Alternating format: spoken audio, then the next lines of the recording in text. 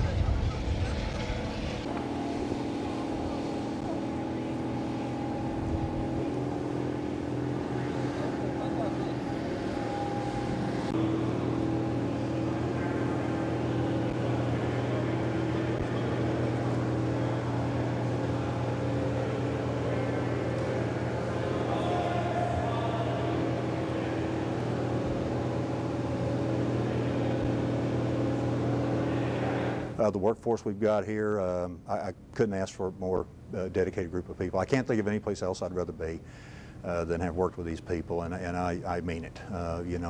Highly skilled, obviously, to be able to do what they do. Unbelievable amount of dedication. When you look at the hardships they've been through and the challenges, and they just persevere. They keep stepping back up and hitting home runs. Yeah, I joined Lockheed Martin in 2004. So it's been an experience, and it's amazing to work on such a big, monumental thing for space. So it's been awesome. I've enjoyed every moment of it. This team has a lot to be proud of. They have done above and beyond anything that they could ever be asked to do. I'm just so proud of this team and how they've come together and worked through the adversity. This shows, putting this tank out on time shows what NASA's made of. This is NASA's finest right here. And what's amazing to me and I'm most proud of is the dedication and the pride and the integrity that these folks have had to stick in there and deliver the quality hardware that we need to complete the mission.